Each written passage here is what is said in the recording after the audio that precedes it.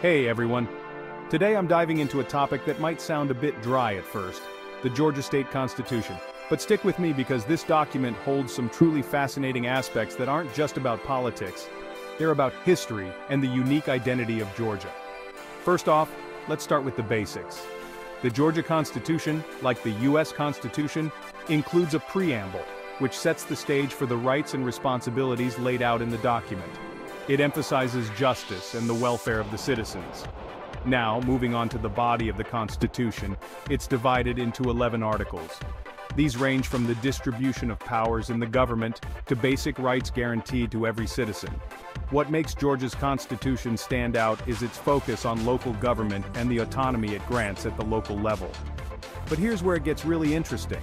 One of the lesser-known and truly unique aspects of the Georgia Constitution is its explicit ability to be amended by a popular vote. Yes, the residents of Georgia can directly influence the Constitution through referendums, a power not all states grant so liberally to their citizens.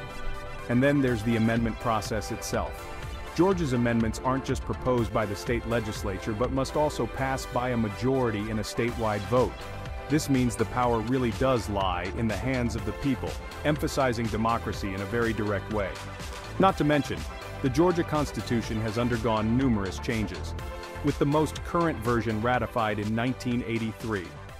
This frequent amendment process shows a living, breathing document that adapts with time, reflecting the changing values and needs of its people. Now, for the hidden gem I mentioned earlier, did you know that the Georgia Constitution includes provisions for the protection of natural resources and the environment?